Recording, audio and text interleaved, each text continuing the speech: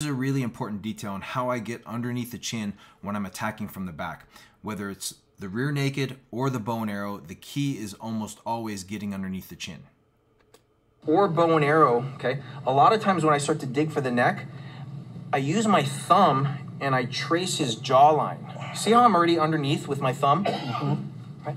Now from here, if I want to get his chin up, right, I just do this. I just turn my hand. And when I turn my hand, you see how I'm underneath? All I look to do is get underneath his jawbone. Right? And then I start to turn my hand. Okay. So that's really important. That's an important skill to understand how to dig underneath. See? I'm already underneath his jawline.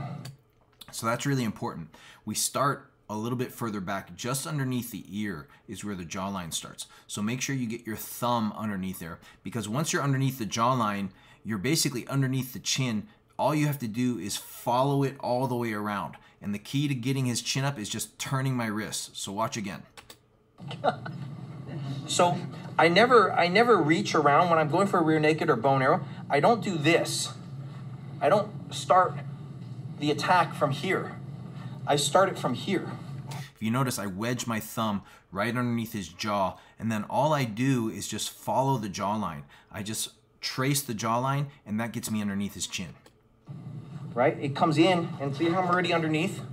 So my hand, I touch his face, and then I start to trace the jawline.